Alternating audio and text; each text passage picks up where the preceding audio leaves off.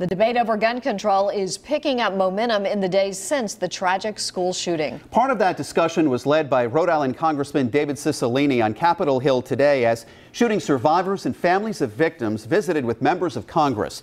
Today calling for stricter gun laws. Eyewitness News reporter Jennifer Mobilia joins us now live with that part of the story. Well, Mike and Susan, in the days since the tragic shooting, most lawmakers agree it's time for a meaningful conversation about guns and gun rights. And Rhode Island Congressman David Cicilline was out in front of that conversation today in Washington.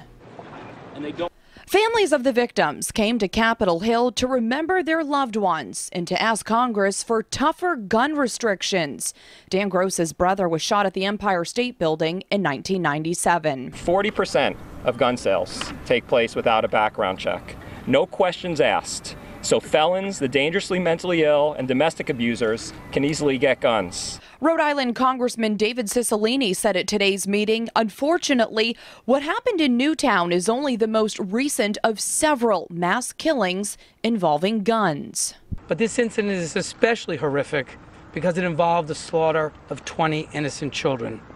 I hope that it will mark a turning point in the debate over common sense gun safety laws. Several pro-gun lawmakers have come forward since Friday saying it's time to put gun control back on the table. Indiana's newly elected congressman says lawmakers may get into the debate, but that gun bans are not the answer. They take away freedom for law-abiding folks, and they don't take away the guns from those who end up being the eventual perpetrators. Now, within the last hour, the National Rifle Association has broken its self-imposed 4-day media blackout, releasing a brief statement saying in part that the group is, quote, shocked, saddened, and heartbroken by the news of the horrific and senseless murders. The NRA also said they wanted to give families time to mourn before making its first public statements. The organization has also pledged to make sure something like this never happens again. They have scheduled a news conference for Friday. I'm Jennifer Mobilia, Eyewitness News.